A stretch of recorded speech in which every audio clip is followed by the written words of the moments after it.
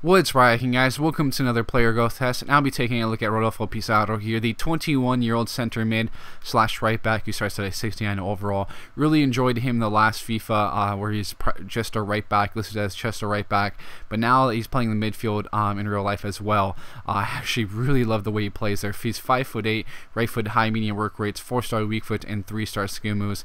And his stats to start out are pretty solid. You know, very pacey, great stamina. That's great for the midfield.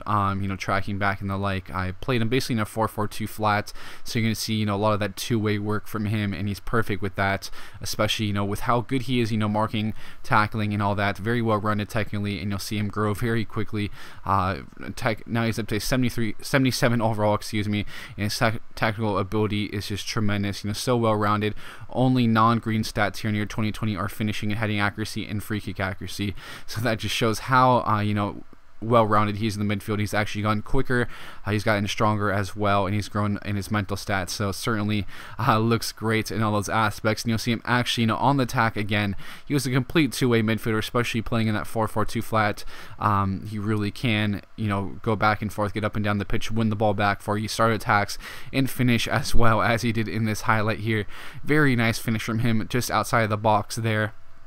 And he's going to put that in the side netting as well. But a lot of his work was defensively, stepping into these, grabbing that interception there. He was in some great spots constantly. And he would also put in a very solid pass here. Some great passing from him throughout.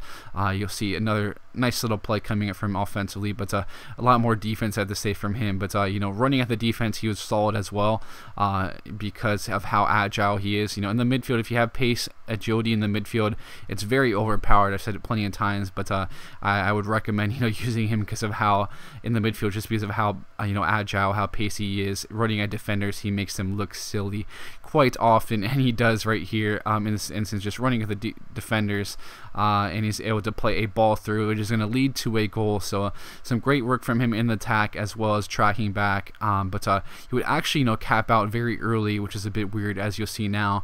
He declined right after this season, both physically and in his overall. So this is him at his peak, 70 overall with very good physical stats, so well on physically, technically, and mental stats aren't too bad either. So I would probably say, if his mental stats were a bit higher, he'd probably have a higher overall as well. But he has had the dribbler specialty also.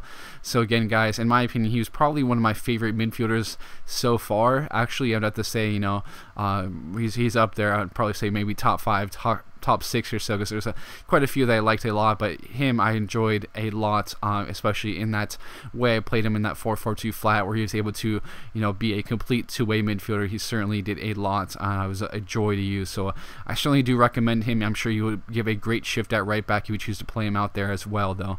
But that, guys, though, thanks for tuning in. I'll be signing out now, and I'll catch you guys later.